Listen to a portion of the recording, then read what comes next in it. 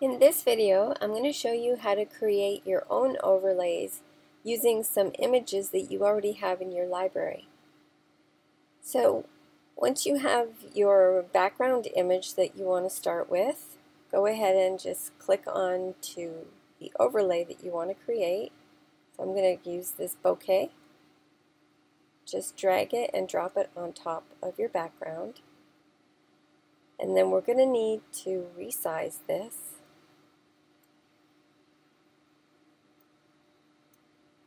And then just come up here and change your blending mode.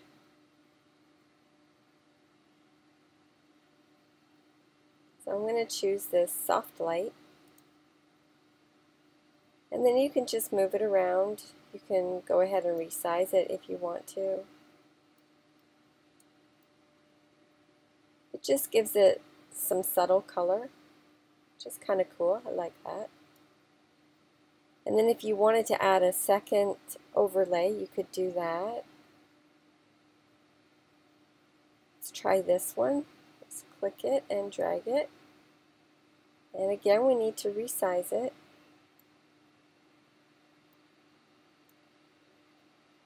And change the blending mode.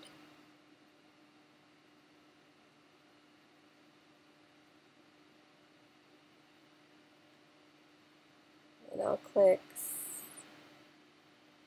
soft light. Yeah, use soft light.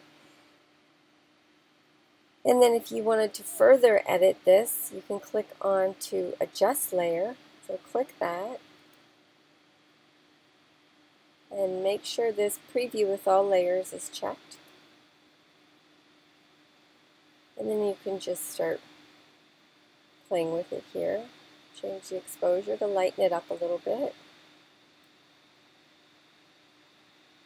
Click OK. And then if you want to see what it looks like without the other layer, just unclick the other layer.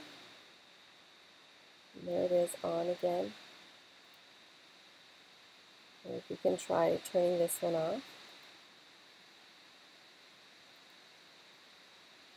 So you can just play with those. If you're not happy with this one, just turn it off.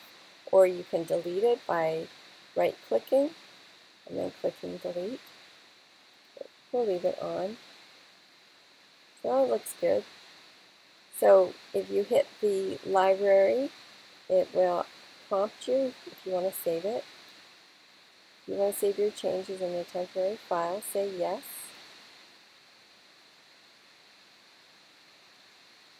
And it places it there beside your original. So you can see your before and your after.